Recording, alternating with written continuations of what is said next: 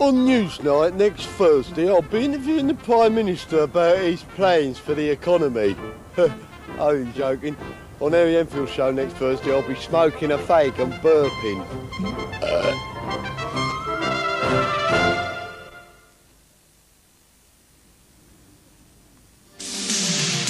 From Augusta, Georgia, the 1992 US Masters.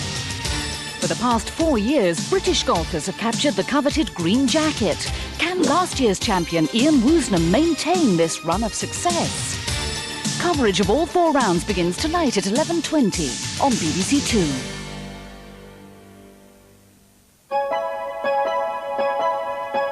And now on BBC2, the comic strip unearths an unlikely passion straddling the political divide.